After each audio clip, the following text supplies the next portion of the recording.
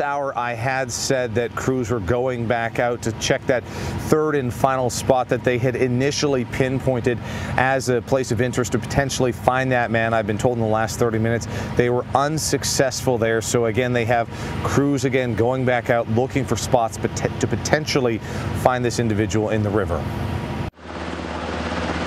Coast Guard helicopters, drones, and dive teams converged on a section of the James River Friday morning searching for a missing boater. Officials say 2 men were out fishing on this boat and heading along the James when the driver realized his friend was no longer in the boat. By the time the operator turned the boat around because he had originally seen him, he couldn't find him. But why or how the man in his late 70s fell in is still unknown. It could just be he wasn't wearing a life jacket. Again, we're not sure, so he could have hit his head. It could have been a medical emergency. We're just not sure at this point. Search efforts launched from the Dutch Gap boat ramp about a half-mile upriver from where the man was last seen.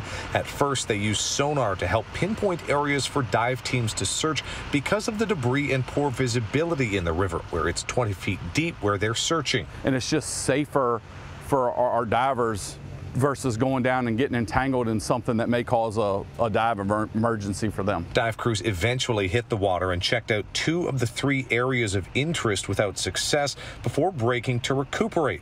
And as a precaution, because of the recent wastewater spill in the James, the crews were also decontaminated by a hazmat team when they stepped out. We don't have any evidence that the water is unsafe. Just with the circumstances of this being so recent, we just, out of abundance of precaution, we want to make sure our folks are taken care of.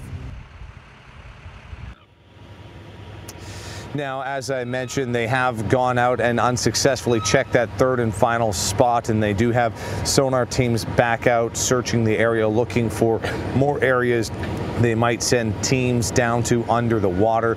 Crews say that they will be out here until sunset this evening, and if they are unsuccessful, they will come back out tomorrow morning at 9 o'clock and resume their efforts. Working for you at the Dutch Gap boat launch in Chesterfield County, Cameron Thompson, CBS 6 News.